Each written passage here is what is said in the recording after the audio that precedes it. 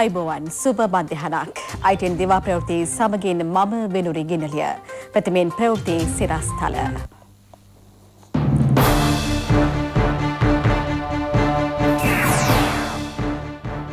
මහජන සේවය ජනතා අපේක්ෂා ඉටු කරන්නක් විය යුතු බව ජනපති පවසයි. උපාධිධාරී පුහුණුව ගැන මැතිවරණ කොමිසම සමග සාකච්ඡා කරන්න රජය සූදානමින්. ITN මැදිරි සංකීර්ණයේ නවීකරණයට කැබිනට් අනුමැතිය. කොරෝනා නිසා ඉතාලියේ පාසල් වසා දැමී.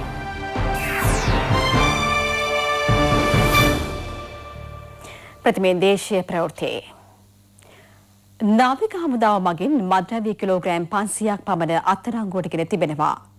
මෙම මද්‍රව්‍ය තොගය මාධ්‍යට ඉදිරිපත් කිරීම අද සිදු කරුණේ නාවික හමුදාපති වයිස් අද්මිරාල් පියල්ද සිල්වා මහතාගේ ප්‍රධානත්වයෙන්. මද්‍රව්‍ය නාශක කාර්යාංශයේ නියෝජ්‍ය පොලිස්පති සජීව මැදවත්ත මහතාද මෙම අවස්ථාවට එක් වුණා. ශ්‍රී ලංකා නාවික හමුදාවටත් පොලිස් මද්‍රව්‍ය නාශක කාර්යාංශයටත් හැකි වුණා හෙරොයින් නැමැති මද්‍රව්‍ය කිලෝග්‍රෑම් 400කට ආසන්න ප්‍රමාණයකුත් ඒ වගේම අයිස් නැමැති මද්‍රව්‍ය කිලෝග්‍රෑම් 100කට ආසන්න ප්‍රමාණයකුත් ගැඹුරු මුහුදේදී අත්අඩංගුවට ගන්න. මේදී විශේෂත්වයක් වන්නේ මේ අත්අඩංගුවට ගැනීමේ ප්‍රමාණය මේ ප්‍රථම වතාවට තමයි මෙවැනි ප්‍රමාණයක් අපි එකවර අත්අඩංගුවට ගත්තේ. ඉතින් මේ අයිස් කියන මද්‍රව්‍ය මෙවැනි විශාල ප්‍රමාණයක් අපි අත්අඩංගුවට අරගෙන නැහැ. පසුගිය මාස 14 තුල හෙරොයින් නැමැති මද්‍රව්‍ය කිලෝග්‍රෑම් 1162ක්. ඒ වගේම විදේශ රටක සිට පැමිණෙන ගංජා නැමැති මද්‍රව්‍ය කිලෝග්‍රෑම් 5000කට ආසන්න ප්‍රමාණයක් අත්අඩංගුවට ගන්න. යාත්‍රාවේ ඉඳලා සියලුම පුද්ගලයන් අපි 16 දෙනෙක් අත්අඩංගුවට අරන් තිනවා. අපි පැහැදිලිවම දන්නවා ඔවුන් විදේශිකයන් කියන එක. ඊට අමතරව මේ යාත්‍රාව සඳහා ගොඩබිම සිට ගිය යාත්‍රාවත් අපි අත්අඩංගුවට අරන් තිනවා. ලංකාවේ යාත්‍රා මේ මද්‍රව්‍ය ජාරමේ තියෙනවා ජාල තුනක්. එකක් තමයි ජාත්‍යන්තර වශයෙන් ක්‍රියාත්මක වන ජාලය, දෙවෙනි එක අපේ ආසියානු කලාපයේ ක්‍රියාත්මක වන ජාලය, තුන්වෙනි එක රට තුල ක්‍රියාත්මක වන ජාලය. ඉතින් මේ ඉතා සාර්ථක මෙහෙම තුලින් අපිට පුළුවන් වුණා මේ ජාලයන් තුනේම යම් යම් කොටස් හඳුන ගන්න. ශ්‍රී ලංකා නායක හමුදාව ඉතා දක්ෂ ලෙස දෙවන යාත්‍රාව අතනොන ගන්න ඔවුන්ගේ බුද්ධි අංශ මෙහෙවල මේ ක්‍රියා කළා. ඉතින් ඒක අපි විශේෂයෙන් අගය කරන්න ඕන. ඒ නිසා අපි මෙතනදී ඉදිරියේදී අපේ මෙහෙයුම් වලට මේ ආකාරයෙන් කරගෙන යනවා. COVID-19 වෛරසය ව්‍යාප්ත වීම සමග කැලිෆෝනියාවට හදිසි තත්ත්වයක් ප්‍රකාශයට පත් කළා. ඉතාලියේ සියලු පාසල් තාවකාලිකව වසා දමා තිබෙනවා. ඉතාලිය තුළ මෙවන විට පුද්ගලයන් 3089 දෙනෙකු රෝගයට ගොදුරු වී සිටින අතර මරණ 107ක් වාර්තා වනවා. රෝගී වූ ශ්‍රී ලාංකික කාන්තාව මෙවන විට සුවය ලබමින් සිටින බවයි ඉතාලියේ සිට මේ පිළිබඳ තොරතුරු ගෙනෙන ශ්‍රීමාල් පතිරාජ පවසන්නේ. ඉතාලියේ මේ වන විට පුද්ගලයන් 3089 දෙනෙක් රෝගී තත්ත්වයට පත් වෙලා තිබෙනවා මේ COVID-19 වෛරසය තුලින්. ඒ වගේම මරණ 107ක් වාර්තා වෙනවා. ඒ අතරින් 176 දෙනෙක් සුවය ලබා නිවෙස් වලට ගිහින් තිබෙනවා. විශේෂයෙන්ම ඉතාලියේ තියෙන සියලුම පාසල් වසා දමා තිබෙනවා ලබන මාස 15 වෙනිදා වෙනතෙක්. විශේෂයෙන්ම ඉතාලිය තුල මේ වන විට කොරෝනා රෝගී තත්ත්වයේ සීක්‍රෙන් ඉහළ යන මට්ටමක් තමයි අපිට දකින්න ලැබෙන්නේ. දැනට වාර්තා වෙලා තිබෙන්නේ ශ්‍රී ලාංකික එක කාන්තාවකට පමණයි බ්‍රේෂියාවල. තව කිසි ශ්‍රී ලාංකිකයෙකුට මේ තත්ත්වය ආසාදිත වෙලා නැහැ කියන එක තානාපති කාර්යාල මගින් දැන් තහවුරු වෙලා තිබෙනවා. විශේෂයෙන්ම ඇගේ තත්ත්වයක් මේ වන විට යහපත් අතට පැහැරමින් පවතිනවා. එය සුවය ලැබමින් පවතින බවයි රෝහල් ආරංචි මාර්ග සඳහන් කරන්නේ. ඉතාලි රජය මේ වන විට ඉතාමත් නීති පනවමින් සිටිනවා. මොකද මේ රෝගකාරක තත්ත්වය පාලනය කිරීම සඳහා විශේෂයෙන්ම ප්‍රසිද්ධ ස්ථානවල අත දීම ඒ වගේම සිප වැළඳ ගැනීම වාගේ සියලුම කටයුතු ඉතාලි රජය තහනම් කරලා තිබෙනවා. මේ නිරෝධායන කටයුතු වලට ඒ වගේම ඔවුන් ලබා දෙන උපදෙස් වලට මහජනතාව ක්‍රියා කරන්න ඒ ක්‍රියා කරලා මේ රෝගී තත්ත්වෙන් ආරක්ෂා වෙන්න කියලා ඉතාලි රජය සෑම විටම මාධ්‍ය හරහා ප්‍රකාශ කරනවා. අපි අපේ ශ්‍රී ලාංකිකයන්ට දැනුම් දෙනවා. විශේෂයෙන්ම තමුන්ගේ ආරක්ෂාව, තමුන්ගේ සෞඛ්‍ය තත්ත්වය පිළිබඳව ඊට වඩා සැලකිලිමත් වෙන්න ලෙස අපි ඔබගේ ඉල්ලා සිටිනවා. මම ස්වාධීන රූපවාහිනී විශේෂ වාර්තාකරු ශ්‍රීමාල් පතිරාජ ඉතාලියේ පාර්මා නගරයේ සිට. නවීන ඩිජිටල් යුගයේ අවශ්‍යතාවන්ට සරලන පරිදි ඉහළ මට්ටමේ නිපුණතාවන්ගෙන් සන්නද්ධ පිරිසක් නිර්මාණය කළ යුතු බව ජනාධිපති ගෝඨාභය රාජපක්ෂ මැතිතුමා පවසනවා. තාක්ෂණය පාදක කරගත් ආර්ථිකයක ඉහළ රැකියා සඳහා අවශ්‍ය නිපුණතා සංවර්ධනය ජනතාවට පහසු කිරීමේ අභියෝගය තම රාජ්‍ය බාරගෙන ඇති බවයි ජනාධිපතිතුමා තවදුරටත් පවසන්නේ. We need to be aware that the poorest layer in our society currently face considerable difficulties. That we have to uplift this section, this layer of the society. That is why I have presented a people-centric model, so that I have proposed to take this factor, giving it with great importance, we must ensure that the benefits of our economic growth will reach everyone in our society, especially the very poor. This is why I have instituted programs such as the provision of 100,000 jobs to the poorest of the poor. We know already there is various departments and institutions in the government must deliver high quality services to the citizens, and the public service must truly live up to people's expectations. There are various rules and regulations and other limitations that cause considerable harassment to the public and leads to irregularities, including corruption in the public sector. Over the years, quality of the government unfortunately has deteriorated. So relaxing on or removing some of the unnecessary restrictions and rules and various regulations and creating an environment for productive economic activities to thrive without any obstruction is a priority of this government. තොරතුරු සංනිවේදන තාක්ෂණ නියෝජිතයින් සමග ජනාධිපති කාර්යාලයේ පැවති සංවාදයකදී ජනාධිපතිතුමා මෙම අදහස් පළ කළේ. ග්ලෝබල් සෝසිං ඇසෝසියේෂන් විසින් ශ්‍රී ලංකා මෘදුකාංග හා සේවා සංගමයට පිරිනමන ලද The Delivery Destination of the Year සම්මානය සංගමයේ සභාපති රනිල් රාජපක්ෂ මහතා ජනාධිපතිතුමා වෙත මෙහිදී පිළිගැන්වුවා. මෙහිදී තවදුරටත් අදහස් දැක්වූ ජනාධිපතිතුමා කියා සිටියේ අප මුහුණ දී සිටින ප්‍රධානතම අභියෝග කඩිනම් ආර්ථික සංවර්ධනයක් අත්කර ගැනීම බවයි. පසුගිය කාලයේ ආරක්ෂක ගැටලු බොහෝමයක් උද්ගත වූයේ වරප්‍රසාද නොමැති ජන කොටස් ආර්ථික සූරාකෑමකට ලක්වීම නිසා බවද ජනාධිපතිතුමා පෙන්වා දුන්නා. ජාතිය ආගම භාෂාව හෝ ජීවත් වන ප්‍රදේශය නොසලකා සමාජයේ සියලු දෙනාට සම ආර්ථික අවස්ථා සැලසිය හැකි නම් මෙවැනි ભેද යලිමතු නොවනු ඇති බවටද ජනාධිපතිතුමා මෙහිදී විශ්වාසය පළ කළා.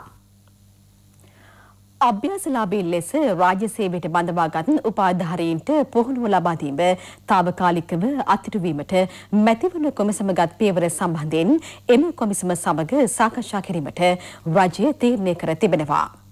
මේ අතර ස්වාධීන රූපවාහිනී සේවයේ මැදිරි සංකීර්ණය අතිනවීන උපකරණ සහිතව සංවර්ධනය කොට නවීකරණය කිරීමට කැබිනට් අනුමැතිය හිමි වුණා. කැබිනට් දින දැනුම් දෙන මාධ්‍ය හමුවේදී මේ තොරතුරු හෙළි කෙරුණේ. පාර්ලිමේන්තුව විසුරු හැරීමට පෙර 45,585 දෙනෙක්ට උපාධිධාරී රැකියා ලබා දීමේ පත්වීම ලිපි යවලා තිබුණා. දේශපාලන පක්ෂ පාට ජාති ආගම් කුල වර්ණ ලිංග ભેද වලින් තොරව දුන්න මේක ඓතිහාසික සිද්ධියක්. ඒ කිසිසේත්ම ඉදිරි මැතිවරණයකට අදාළ වෙන කරුණක් නෙමෙයි. මක්නිසාද පසුගිය ජනාධිපති වර්ණය සඳහා දුන් ප්‍රතිඥාව. ඉතින් අපිට තේරුම් ගන්න බෑ කැබිනට් මණ්ඩලයට ඇයි මැතිවරණ කොමසාරිස්තුමා දන්නලා තියෙන්නේ මේ පුහුණු වීම නතර කරන්න කියලා. මාර්තු 1 වෙනිදා සිට වැටුප් ගෙවන්න. පුහුණු වීම කාලය තුලට අදාළ රුපියල් 20000.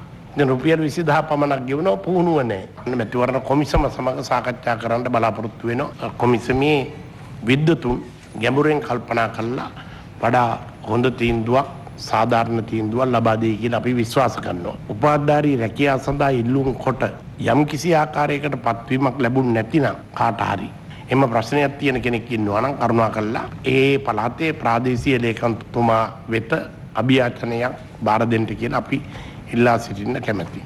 ලංකාවේ ප්‍රථම රූපවාහිනී මාධ්‍ය වෙන ITN මාධ්‍ය ජාලයේ මැදිරි සංකීර්ණයේ නවීන උපකරණ සහිතව සංවර්ධනය කොට ඉහළ තත්වයට ගෙනීම සඳහා ක්‍රියා කරන්නට කැබිනට් මණ්ඩලයේ අනුමැතිය ලබා දුන්නා. ඔබේ සේකරපුර අරුණෝදය මාවතේ වර්ගාඩි 550 බැගින් වන නිවාස 300ක් ඉදි කිරීම සඳහා රුපියල් බිලියන 2ක කොන්ත්‍රාත්තුවක් ලබා දුන්නා. මේ අතර එළවලුවල සිල්ලර මිල රාජ්‍ය මාධ්‍ය හරහා දැනුම් දීමට රජය තීරණය කර තිබෙනවා. ඒ අනුව වැඩි මිලට අලෙවි කරන වෙළඳුන්ගෙන් ඒ පිළිබඳ ප්‍රශ්න කිරීමට ජනතාවට අවස්ථාව උදා වන බවයි මෙහිදී අවධාරණය කෙරුණේ. පසුගිය රජයේ සමයේ දේවීනාවට මුහුදේ මසුන් ඇල්ලීම සඳහා බලපත්‍ර ලබා දුන් යාත්‍රා පිළිබඳ සොයා බලා නිර්දේශ ඉදිරිපත් කිරීමට විශේෂ කමිටුවක් පත් කිරීමට දීවර අමාත්‍ය ඩග්ලස් දේවානන්ද මහතා තීරණය කර තිබෙනවා.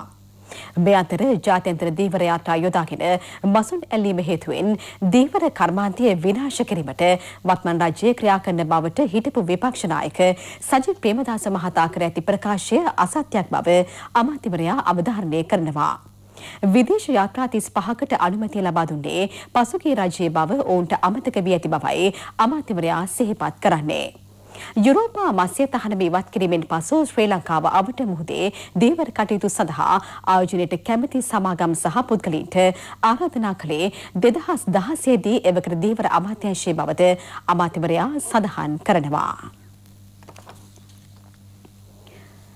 නිර්මාණශීලී දරු පරපුරක් නිර්මාණය කර ගැනීමේ අදහසින් ලංකා බිස්කට් සමාගම සංවිධානය කළ මංචි ලිටල් ඉන්වෙන්ටරි වැඩසටහන යටතේ ප්‍රවීණ ගත්කතුවරයෙකු වන සිවිල් වෙතසිංහ මහත්මිය රචනා කළ ළමා කෘතිය අවසන් කිරීම සඳහා දායක වූ දරුවන් ඇගීමට ලක් කෙරුණා. ව්‍යාපෘතිය ආරම්භ කෙරුණේ ලෝක ළමා දිනයට සමගාමීවයි. ප්‍රවීණ ගත්කතුවරයෙකු වන සිවිල් වෙතසිංහ මහත්මිය අඩක් රචනා කළ පුදුම පළඟුව නැමැති කෘතියේ ඉදිරි කොටස සම්පූර්ණ කිරීම සඳහා ළමා පරපුරට අවස්ථාව ලබා දුන්නා. ඒ ව්‍යාපෘතියේ දෙවන අදියරයි. ඒ අනුව දැයේ දරුවන් 20000ක් එකතු වී කෘතිය සම්පූර්ණ කළා. ඒ ගිනස් වාර්තාවක් වුණා. මෙම ගිනස් වාර්තාවට දායක වූ දරුවන් ඇගීමේ උත්සවයක් නෙළුම් පොකුණ රඟහලේදී පැවැත්වුණා. සිලෝන් බිස්කට් සමාගමේ සභාපති රම්‍යා වික්‍රමසිංහ මහතා ඇතුළු පිරිසක් මෙම අවස්ථාවට එක්ව සිටියා. ජාතිය සුරක්ෂිතතාව වෙනුවෙන් අපරිමිත මෙහෙයක් ඉටු කරන යුද හමුදාවේ කමාන්ඩෝ බලකායට වසර 40ක් පිරීම නිමිත්තෙන් සංවිධානය කර ඇති පාගමන දිවයිනේ ස්ථාන 3කින් ආරම්භ කෙරුණා. 1980 වසරේ මාර්තු මාස 15 වනදා එවකට සිටි යුද හමුදාපතිවරයාගේ උපදෙස් පරිදි ලුතිනන්ට් කර්නල් සුනිල් පීරිස් මහතාගේ සංකල්පයකට අනුව කමාන්ඩෝ බලකාය ආරම්භ කෙරුණා. ලොව හමුදාවක සිටින විශිෂ්ටතම බලකායක් ලෙස කමාන්ඩෝ සෙබළුන් සැලකෙනවා. ත්‍රස්තවාදයට එරෙහි සටනේදී දැවැන්ත කැපකිරීමක් කළ මෙම බලකාය ජාතික ආරක්ෂාව වෙනුවෙන්ද වසර 40ක් පුරා විශිෂ්ට මෙහෙවරක් ඉටු කර තිබෙනවා. මේ වෙනුවෙන් සංවිධානය කළ පාගමන් හලාවත මහනුවර හා ගාල්ල යන ප්‍රදේශ කේන්ද්‍ර කර ගනිමින් ආරම්භ වුණා. හලාවත නගරයෙන් ආරම්භ කළ පාගමනට කමාන්ඩෝ බලකායේ උසස් නිලධාරීන් ඇතුළු පිරිසක් එක්ව සිටියා. අද දිනේ මෙම පාගමන වෙන්නපුව නගරය දක්වා ක්‍රියාත්මක කිරීමට නියමිතයි.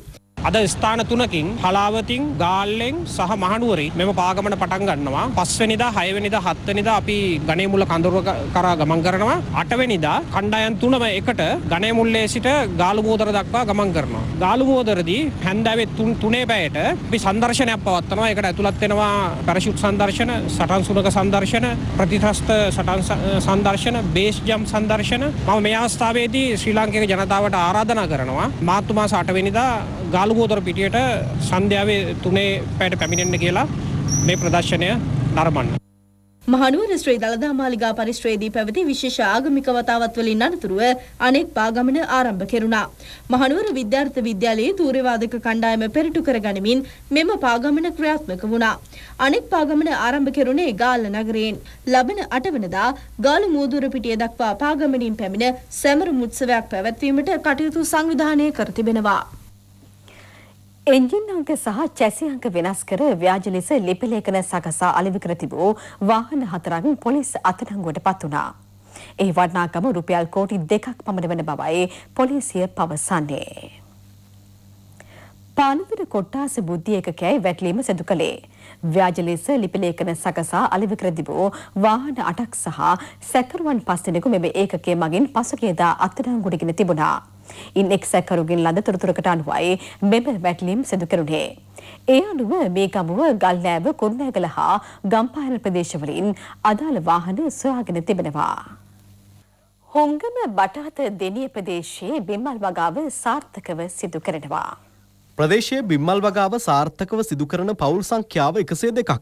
දෛනික බිම්මල් අස්වැන්න ටොන් 1ක් පමණ වන බවයි බටාත දෙනිය කෘෂිකර්ම උපදේශක චන්දන සංජීව මහතා පවසන්නේ. ඔවුන් මෙවැනි සාර්ථකත්වයක් උදා කර ගැනීමට කෘෂිකර්ම දෙපාර්තමේන්තුවේ අධීක්ෂණය ඉවහල් වුණා. මෙම බිම්මල් වගාව තවදුරටත් ව්‍යාප්ත කිරීම අරමුණයි. එයටතේ බිම්මල් ගෘහ ඉදිකිරීම සඳහා ආධාර ලබා දීම අමාත්‍ය චමල් රාජපක්ෂ මහතාගේ ප්‍රධානත්වයෙන් සිදු කෙරුණා. කෘෂිකර්ම දෙපාර්තමේන්තුවේ පොකුරු ගම්මාන වැඩසටහන යටතේ ප්‍රදේශයේ 150 සහනාධාරයේ මත බිම්මල් ගෘහ මෙම දෙනිය කෘෂිකර්ම ප්‍රදේශ කොට්ටාස 24ක් ඉදිකිරීමට කටයුතු කරලා තියෙනවා. දී දෛනික නිෂ්පාදනය ටොන් 1කට ආසන්න ප්‍රමාණයක් දැනට පවතිනවා. 150 දායකත්වයට තේ මඩු ලැබුණා. එතකොට අර බිම්මල් පැකට් තම්බන්න මේ බොයිලේරුවක් ලැබුණා. කුඩු මිශ්‍රණය සාදා ගන්න මැෂින් එකක් ලබා දුන්නා. කෘෂිකර්ම දෙපාර්තමේන්තුව නිතරම ඇවිල්ලා හොයලා බලන නිසා තමයි අපි මේ තත්ත්වයට ආවේ. ඒකට ඉතින් ගොඩාක් ස්තුතිවන්ත වෙනවා රජයටත් මේ කෘෂිකර්ම දෙපාර්තමේන්තුවට ගොඩාක්ම ස්තුතිවන්ත වෙනවා අපි මේ තත්ත්වයට ගත්තට. සංවර්ධන ව්‍යාපෘති කිහිපයක තොරතුරු දැන්. ගමට ගෙයක් රටට හිටක් වැඩසටහන මාතර දිස්ත්‍රික්කයේ කඹුරුපිටිය හා හක්මන ප්‍රාදේශීය ලේකම් කොට්ටාශවල ක්‍රියාත්මක කිරීම ආරම්භ කෙරුණේ අමාත්‍ය ඩලස් අලාපෙරම සහ හිටපු රාජ්‍ය අමාත්‍ය කංචන විජේසේකර යන මහතුරුන්ගේ ප්‍රධානත්වයෙන් මේ යටතේ සෑම ග්‍රාම නිලධාරී කොට්ටාශයකම එක් නිවසකින් ඉදිකරනවා. ඒ නිවාස සංවර්ධන අධිකාරියේ මාතර දිස්ත්‍රික් කාර්යාලයේ පූර්ණ අධීක්ෂණය යටතේ ඉතිහාසයේ දියත් වෙච්ච නිවාස ව්‍යාපෘති වලත් මේ ව්‍යාපෘතියේ ප්‍රධානම වෙනස්කම් කීපයක් තියෙනවා. නිවාසලාභියා තෝරගන්නේ ඔහුගේ දේශපාලන පක්ෂ දිහා බලලා නෙමෙයි. නිල් පාට ආණ්ඩුවක් තියෙනකොට ගේ දෙන්නේ නිල් පාට මිනිහට. කොළ පාට ආණ්ඩුවක් තියෙනකොට ගේ දෙන්නේ කොළ පාට මිනිහට. නිල් පාට ආණ්ඩුවේ රතු පාට කෑල්ලක් තිබ්බනම් රතු පාට මිනිහටත් ගේ හම්බ වෙනවා. හැබැයි ගෝඨාභය මහත්තයයි මහින්ද මහත්තයා කිව්වේ මොකද්ද? දුප්පත්ම මිනිහා බලලා දෙන්න. ලංකාවේ පළවෙනි නිවාස ව්‍යාපෘතිය ප්‍රචාරක වියදම බිඳුව වෙච්ච. දැන් මීට මාස 5කට ඉස්සෙල්ලා අපි දැක්ක නිවාස ව්‍යාපෘති ක්‍රියාත්මක වෙනකොට කෝ කටවුට් කෝ බැනර් කෝ පුවත්පත් දැන්වීම හැම පත්තරයකම ලක්ෂ 4 ගානේ දැන්වීම මේක විශේෂ අපේ රටේ නිවාස යෝජනා ක්‍රම ඉතිහාසයේ. උපතේදී ආබාධ සහිත දරුවන් බිහිවීම වැළැක්වීමට පියවර ගත යුතු බව සෞඛ්‍යාංශ පවසනවා. ශ්‍රී ලංකා වෛද්‍ය සංගම් ශ්‍රවණාගාරයේ පැවති මාධ්‍ය හමුවකදී මේ බව සඳහන් කෙරුණේ. මේ උපත් ආවාද සහ අපි කිව්වත් මේ දුර්ලභ රෝග සමාජයේ 10න් එක්කෙනෙක්ට තියෙනවා. ඉතින් ලංකාවේ මිලියන 20ක් ඉන්න සමාජයක මිලියන 2ක් විතර රෝගීන් ඉන්නවා. හැබැයි ඔවුන්ට හඬක් නැහැ. මරණ සංඛ්‍යාව වලින් ගත්තත් දවසේ ළමයි දෙන්නෙක් මැරෙනවා. හැබැයි ඊට වයස්ගත වෙලා මැරෙන සංඛ්‍යාව තව ඒකකට තවත් සංඛ්‍යාවක් මැරෙනවා. දැන් පොත් කිහිපයක් කෙටියෙන්. නවක පරිපාලන නිලධාරීන් 175 දෙනෙකු වෙත පත්වීම් ප්‍රදානය අමාත්‍ය ජනක බණ්ඩාර තෙන්නකෝන් මහතාගේ ප්‍රධානත්වයෙන් සිදු කෙරුණා. වසරක පුහුණුවකින් අනතුරුවයි ඔවුන්ට මෙම පත්වීම් ප්‍රදානය කෙරුණේ. ශ්‍රී ලංකා සංවර්ධන පරිපාලන ආයතනයේ පැවති මෙම උත්සවයට අමාත්‍යංශ ලේකම් එස් හෙට්ටිආරච්චි මහතා දෙක්ුණා. බෝට්ටු නිෂ්පාදනය පිළිබඳ සාකච්ඡාවක් කොළඹදී පැවැත්වුණා. ශ්‍රී ලංකා අපනයන සංවර්ධන මණ්ඩලය නාවික හමුදාව වරාය අධිකාරිය ඇතුළු ආයතන කිහිපයක නිලධාරීන් ඊට එක්ව සිටියා. සංචාරක කර්මාන්තයේ ප්‍රවර්ධනයට බෝට්ටු යොදාගත හැකි බව මෙහිදී ප්‍රකාශ කෙරුණා. ශ්‍රී ලංකා වෘත්තීය පුහුණු අධිකාරිය සහ යුරෝ කොස්මැටික් ආයතනය අතර අවබෝධතා ගිවිසුමකට අත්සන් ලැබුණා. ඒ නිපුණතා සංවර්ධන හා වෘත්තීය පුහුණු අමාත්‍යාංශයේදී ශ්‍රී ලංකා වෘත්තීය පුහුණු අධිකාරියේ රූපලාවන්‍ය හා කේශාලංකරණය පිළිබඳ පාඨමාලා හදාරන ආධුනිකයින් සඳහා වසරකට රුපියල් ලක්ෂ 20කට අධික පුහුණු ද්‍රව්‍ය ලබා දීම සඳහායි එම ගිවිසුමට අත්සන් ලැබුණේ. පැල්පොල විපස්සී පදනමේ සභාපති ජපානයේ ප්‍රධාන සංඝනායක පූජ්‍ය පැල්පොල විපස්සී ස්වාමින් වහන්සේගේ ජන්මදිනය වෙනුවෙන් උත්සවයක් පැල්පොල විපස්සී පදනම් මූලස්ථානයේදී පැවැත්වුණා. ඒ හිටපු කතානායක කරු ජයසූරිය මහතාගේ ප්‍රධානත්වයෙන් කොළඹ මහනගර සභාවේ කනිෂ්ඨ සේවකයන්ගේ දරුදැරියන් උදෙසා පාසල් උපකරණ ඇතුළු විවිධ ප්‍රදානයන් මෙහිදී සිදු කෙරුණා.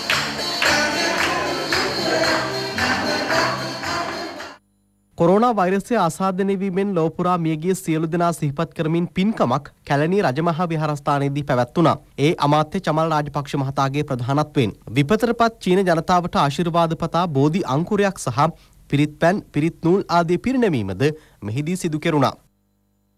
අලුත්කඩේ ප්‍රදේශවාසීන් උදෙසා වෛද්‍ය සායනයක් අලුත්කඩේ ශාන්ත සෙබස්තියන් විද්‍යාලයේදී පැවැත්වුණා. මදුෂාන් හරින්ද්‍ර පදනමයි ඒ සංවිධානය කළේ. බෝ නොවන රෝග පිළිබඳව ජනතාව දැනුවත් කිරීමද මෙහිදී සිදු කෙරුණා. ඒ සමගින් අද නියමිත දිවා ප්‍රවෘත්ති විකාශය නිමාවට පත්වනවා. ඔබට සුබ දවසක්. www.itnnews.lk